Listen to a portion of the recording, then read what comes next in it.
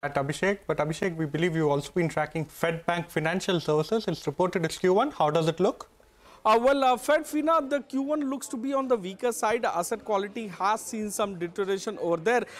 So to begin with, in terms of PNL, NII growth is at 40.5% YoY and about 18.6% sequentially. They have done well with respect to net interest margin. Other income is down 11.2%, and that's impacted the net income. So net income is up only 13.4% quarter on quarter.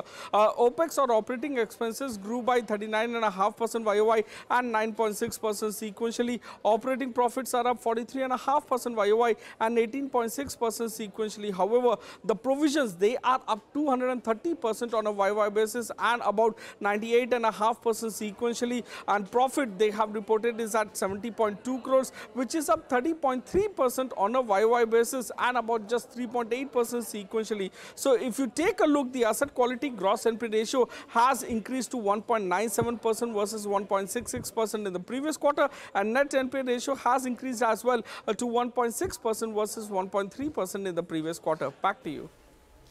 Thank you so much for that, Abhishek, for putting light on both Paytm as well as FedFina. The other stock that I am